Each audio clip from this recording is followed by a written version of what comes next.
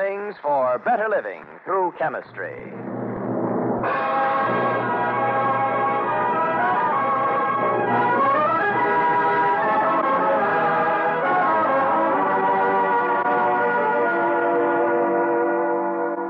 Good evening, ladies and gentlemen. This is the Cavalcade of America, sponsored by DuPont. Tonight, in celebration of George Washington's birthday, we present a comedy melodrama, The Plot to Kidnap General Washington.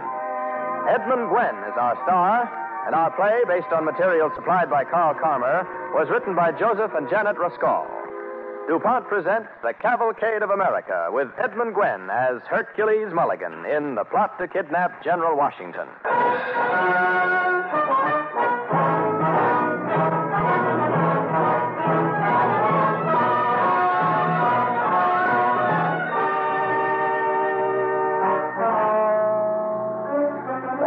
General George Washington, West Point, in the year 1780. The commander-in-chief and his aides are discussing a secret report just received from agents behind the enemy lines.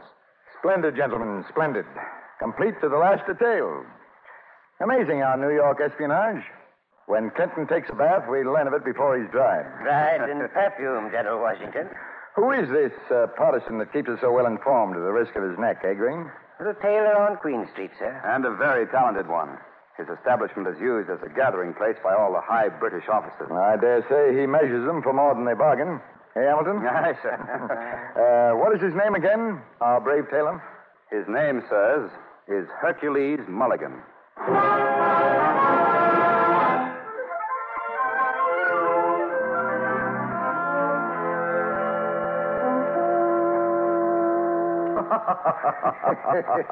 Hercules Mulligan, I say, what an extraordinary tag.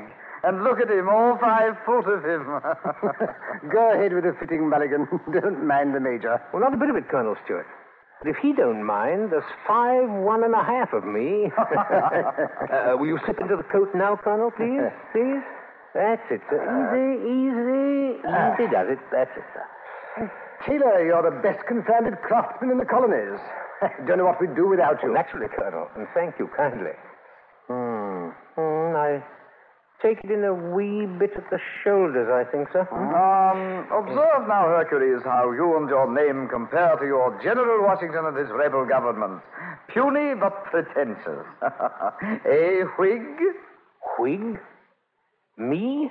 No, Taylor? Well, thread my needle, sir. I'm a non-political, non-violent nobody. A happy vegetable, you might say. My wife helps me out in back there, and my Negro, Cato.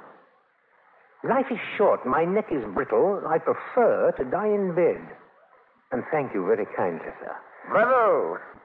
Well, Colonel, one more fitting tomorrow, and you'll be the pride of the Light Dragoons. What? One more fitting? Yes, please, sir. Mulligan, I told you I must have it for today. Hang it all, man. I won't be here tomorrow. I'm going away. Your regiment is moving, then? Spontaneous, so to speak? Yes, man. Spontaneous. Oh. Now, will you send me the coat early this evening? My goodness, rush. I'll try, sir. I'll try. Oh, hold still, sir. Please. Just while I mark these alterations, sir. All right. Yes. Thank you. Just that's... there. Thank you, sir. Thank you. Why, Ginger, what about my other appointments? General Clinton himself, scheduled for a fitting next Thursday. Shall I see him? Not unless you're planning a trip up to Delaware. I say it's an excellent fit, Stuart.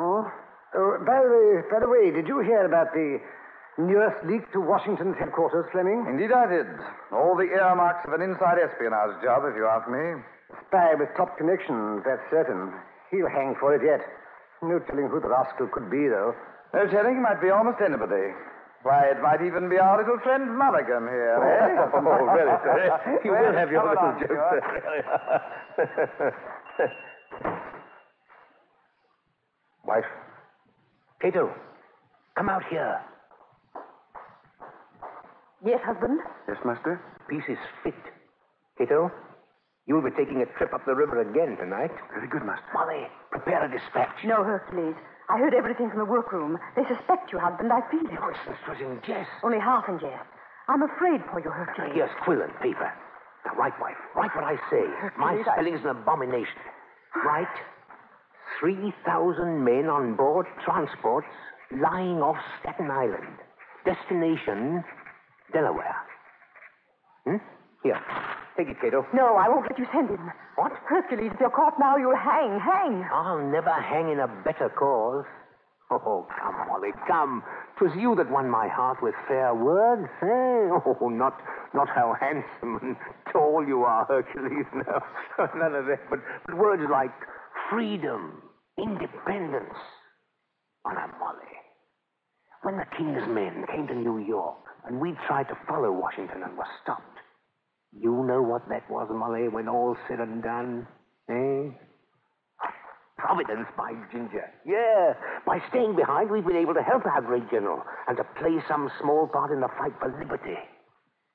Yeah, liberty. That's another word you taught me. And I thank you very kindly. Well, wife, does Cato go? Go, Cato. Go.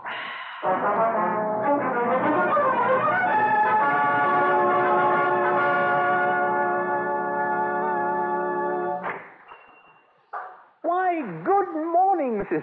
Dawson. What can I do for you? 5 yards of grey flannel, please. 5 of grey flannel. Certainly. Why, you haven't been here in a blue moon. Molly! Yes? Why, it's Mrs. Dawson. Leave your stitching. How's Jonathan? I didn't come here to chat. Why, Hetty, it's you. About time, too, eh, Molly? Well, I should say, what kept you away? And how's Jonathan? Let me have my flannel, please, and be on my way. Why, Hetty. Molly Mulligan, I didn't come here to socialize. Or to bring my trade. If every other shop wasn't out of flannel. What's wrong? What's wrong, he asks. As though he doesn't know. As though the shop hasn't become infested with Tories and redcoats. Oh, no. Mrs. Dawson, surely. Wrap it up and let me go along. What's wrong, indeed? Why, it's become a perfect scandal the way you've been cold-shouldering your old friend. Cavorting with king lovers. Hetty, you don't understand, really. Here you you don't. are, Mrs. Dawson. How much? 10 shillings 3. 10 shillings, 3.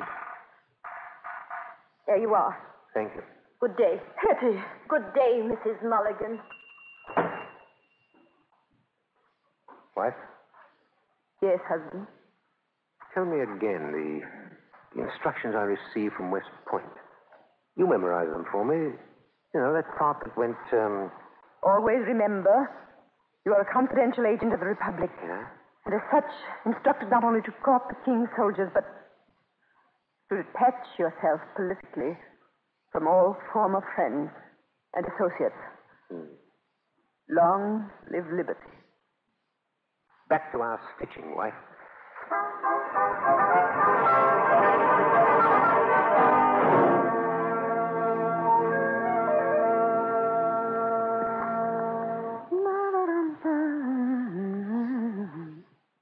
Hercules.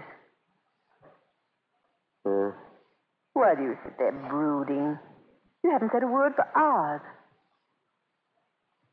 I'm lonesome. For my old friends. For Eben Winters and Tom Andrews and wife, sitting here at home night after night. No one ever comes to visit us. Even our relatives shun us like the plague. I'm treated like an outcast. That's part of the price we have to pay. Yes, but I'm human, dear, after all. I can't stand it. I can't. I fetch me my coat. Where are you off to? The Hound and Horn. The Hound and Horn? Yeah. But Hercules, that's where the Whigs gather. My coat, Molly. You mustn't. No politics. Some friendly ale. Nothing more. No, they might harm you there, Hercules. Why? They're my old cronies. I know, dear, but... Oh, we'll drink together. They must trust me. They must. They must. Cato. Yes, mistress? Cato, follow your master to the Hound and Horn. Please, see that no harm comes to him.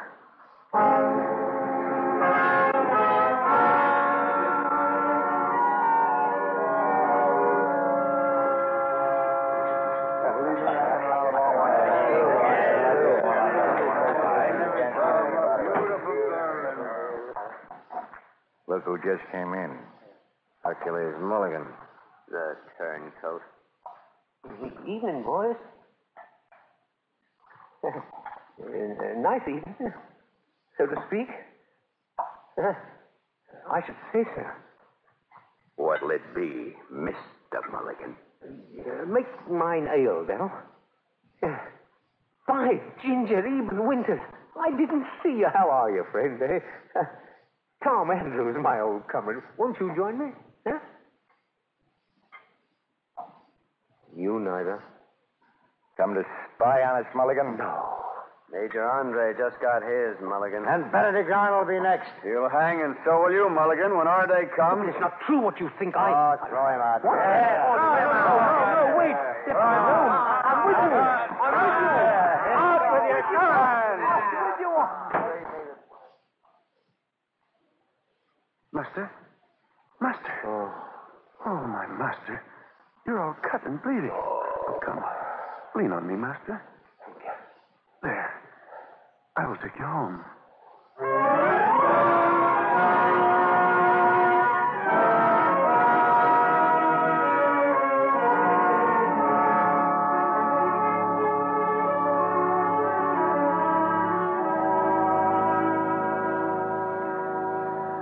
I knew it. Oh, I knew it. I told you not to go, my dear. No, Hercules. Don't talk. But I... Just lie still on the cot here, and the pain will go away. Yeah, but I won't. Oh, what is it, dear? What is it you want to say? Dispatch. The dispatch is all ready to go to General Washington. I have it right here. Cato leaves in an hour. A postscript. Yeah. Right, wife. Right. Right what I say. It. Right. The spirit of the patriots is excellent.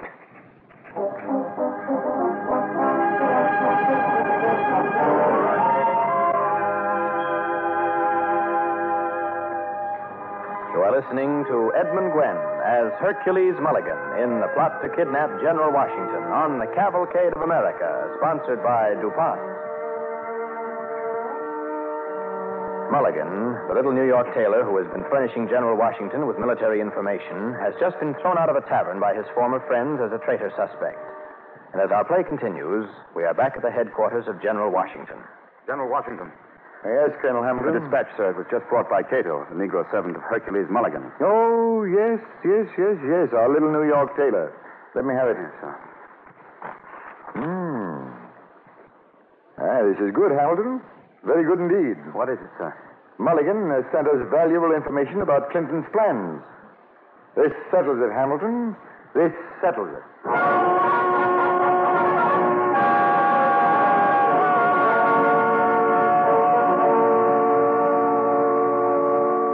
And Hercules, good friend, spare no expense. Make it up with the very best cloth with silver lace and silver-spangled loops. Silver? Yes. Silver? Well, thread my needle. You must have struck it rich, Asa. Oh, richer. You've no idea. Oh, Hercules, it was due me after all I suffered for the king. A vile Whig insult. Indeed, Asa. How were you rewarded by the British? Provisions. Tons and tons of it they're buying from me. Today alone, I filled a huge order on board boats. Enough for 500 horsemen. 500 horsemen? Yes. Going where, do you know? Up the East River. Oh? Hercules Mulligan, I've learned something tremendous. And since you're a sympathizer, I heard how you were thrown out of the Horn and Hound. Well, why shouldn't I tell you? Yeah, tell me, friend. You're a very remarkable man. Well, just suppose a certain great rebel creature were about to make a journey from West Point to Hartford. Suppose this creature were traveling alone with only a few aides. Suppose our General Clinton knew all about it. Suppose. Need I say more? Oh, tell me all, Asa. Who is this creature? I don't know that I should, but then again that business at the Hound and Horn. Hercules Mulligan, we're going to kidnap George Washington. What? Yes, Clinton just sent 500 horsemen to intercept him on his way to Hartford. How do you know all this, Asa? My provisions are on board. Need I say more? Well, I must go now, friend. Remember, silver lace on my suit. Oh, yes, silver lace. Good afternoon, Asa. Cato. Here I am, Master. Quick, you must be off to West Point. There's not a moment to lose. The dispatch, sir? No time for that. You must keep it in your head. I will, sir. How does it go? Change your course to Hartford. Clinton knows your plans. Repeat it, Cato. Change your course to Hartford. Clinton knows your plan. Go, fly. Wait, Cato. Stand still. I've never seen this British officer before. Is the proprietor in? Can I help you, sir?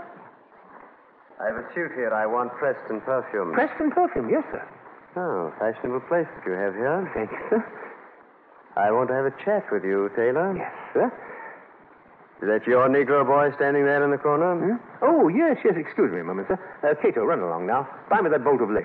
The one I just spoke of. Yes, master. I go. Wait, Cato. Sir?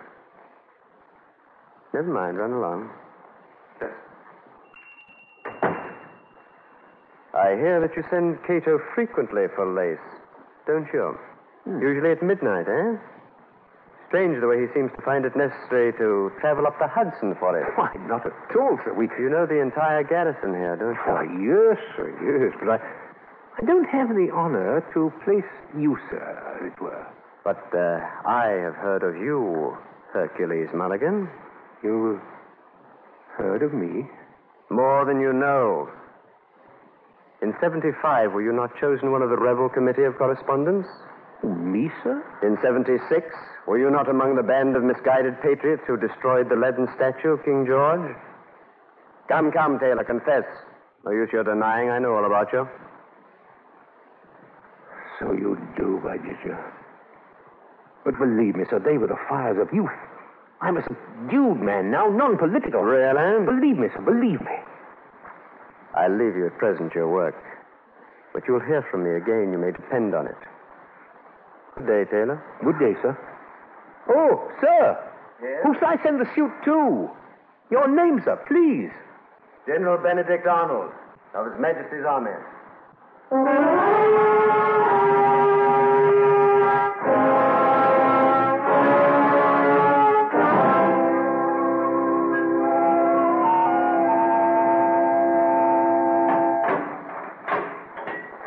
Prisoner, here are the two officers to reason with you again. Well, Mulligan, sit up, man. No use questioning me again, sirs. My home is my castle. This cell is my home. I am not at home today, and thank you very kindly. How would you like to see your wife again, Taylor? My wife? You've not permitted me to see her for 5 whole months, and I don't joke, I beg you. It's no joke. You can return to her. Is it worth it, fool, to lose your wife, your business, your freedom, perhaps your head, when you can have them all again by cooperating with us? Do so, Taylor. Look here. We know you've had traffic with Washington. How else could our kidnap plans have gone astray? And we can prove what we say. We've finally caught your Negro lad. He's about to confess everything. You're doomed, Taylor. Eh? Well? Just how would you have me cooperate with you? You will send a dispatch to Washington, which we will dictate. Your Negro will carry it. He'll obey you. Well, this is your last chance, fellow, or you'll surely hang. Well, fellow? Well? Gentlemen, I am a simple tailor with a simple mind. I don't know what in the world you're talking about.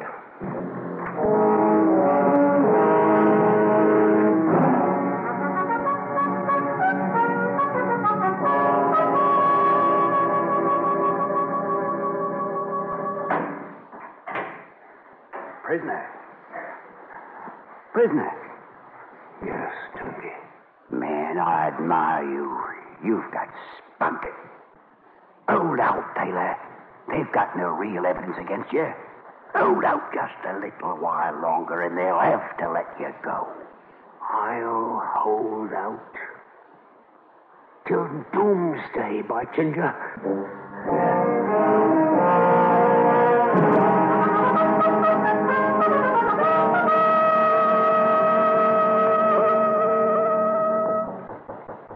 Yes?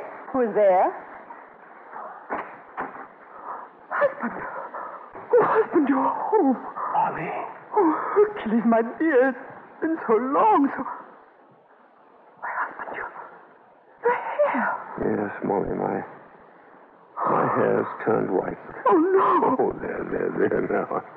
Oh, no. I went through a lot in prison, but they didn't learn a thing from me about Ginger, not a thing. No, nor from Cato, bless him, either. No. Here, come now, Molly, no tears. No, he wasn't so bad. They're really. Except for missing you all these 9 months, like... Molly, my dear wife. Oh, my poor darling. I've missed you so. But tell me, wife, why have you moved way out here to the end of town? I scoured the city looking for you. What happened? I've been through a lot too, Hercules, while you were away. After the British closed our shop, I tried to get along somehow.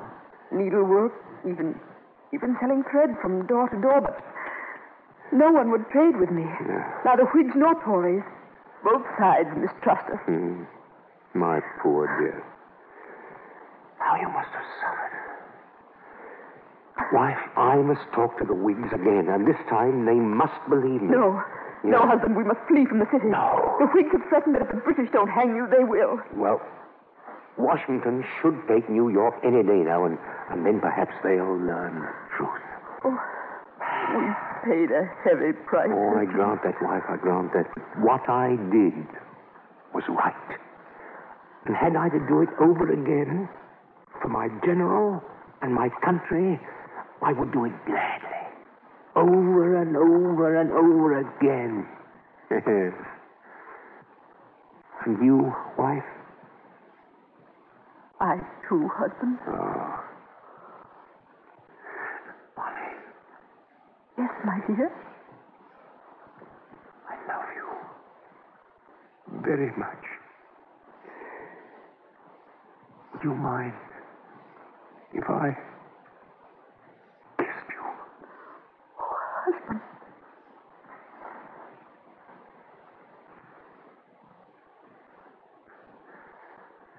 I thank you. Very kindly.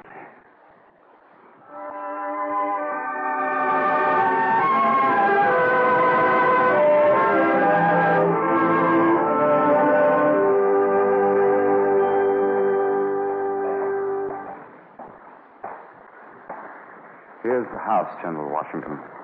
Are they as destitute as this?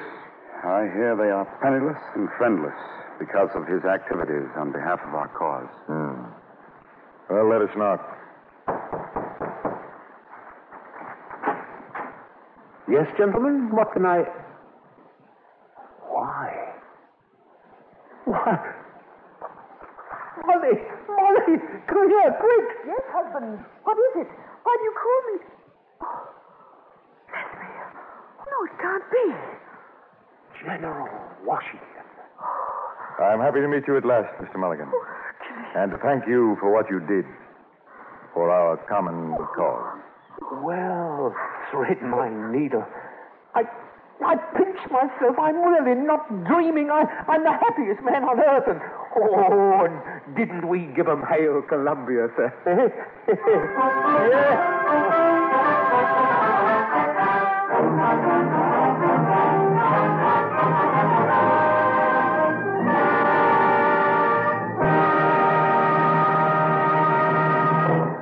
Thank you, Edmund Gwen.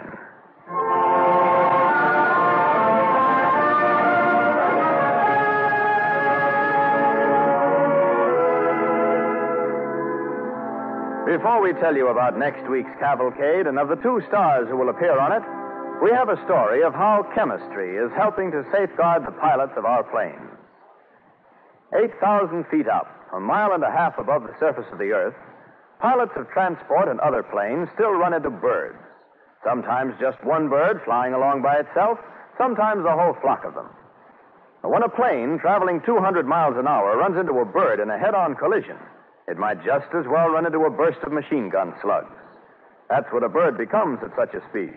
A projectile, a bullet jeopardizing the lives of pilot and passengers. In at least one case, a bird that flew into a windshield went through the whole plane, right through it, metal and all. If it had struck the pilot, it would have gone through him. If a small bird can do that, think of the damage that can be done by the heavier migratory birds, a wild goose or swan weighing 15 or 20 pounds. Pilots have always worried about birds, especially at night and during the dawn and dusk hours when visibility is poor. Today, after a year of research, a new laminated safety glass enclosure for transport planes has been developed. A windshield that will stop a 15-pound bird at speeds in excess of 200 miles an hour. The new windshield is an example of the way industry and governmental agencies are working together in wartime. Engineers from the Pittsburgh Plate Glass Company and the Libby Owens Ford Glass Company, from the Westinghouse Electric and Manufacturing Company, from DuPont and other chemical companies, worked with the Civil Aeronautics Authority to design and test it. The shatter-resisting windshield is the result of their combined know-how. The glass technicians worked for months making special kinds of glass, checking their results over and over again until they had just the right temper and thickness. The electrical company built an intricate compressed air cannon with an 8-inch bore and a 20-foot barrel. Test projectiles, simulating the actual birds in flight, were shot from this cannon at high speeds to crash into airplane windshield assemblies. DuPont experts studied the film of DuPont butyside polyvinyl acetyl resin, only 15,000ths of an inch thick, used in safety glass automobile windshields. They worked on the resin and on the plasticizer that governs its resilience at various temperatures to develop a film many times as thick. The final product is a transport plane windshield like a 3-decker sandwich. First comes a layer of highly tempered glass. Then there is an airspace through which hot air is blown to defrost the glass in winter and at high altitudes under icing conditions. Then comes an inner sandwich, 2 panes of special glass. Laminated between these 2 inner layers is a sheet of tough butyside 1/2 inch thick. The butyside extends beyond the edges of the glass to anchor the windshield to a reinforced metal frame. It took a year of hard work, but the results are worth it. Safety glass windshields to protect the pilots of America's transport planes. Here is another wartime use for one of the DuPont peacetime better things for better living through chemistry.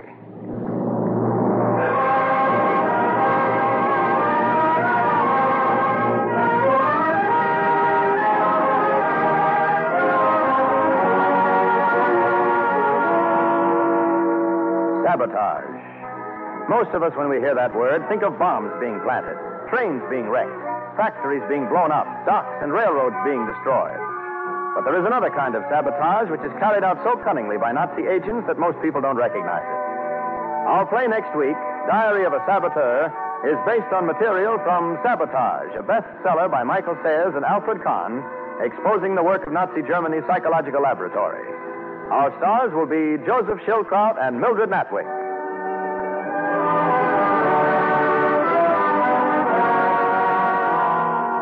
Be with us next week to hear Diary of a Saboteur, starring Joseph Schildkraut and Mildred Natwick, an expose of Germany's secret agents. Edmund Gwen appeared tonight through the courtesy of Metro-Goldwyn-Mayer and Catherine Cornell. The part of Molly, the wife in tonight's cavalcade, was played by Adelaide Klein. The orchestra and musical score were under the direction of Don Voorhees. This is Clayton Collier sending best wishes from our sponsor, the DuPont Company of Wilmington, Delaware.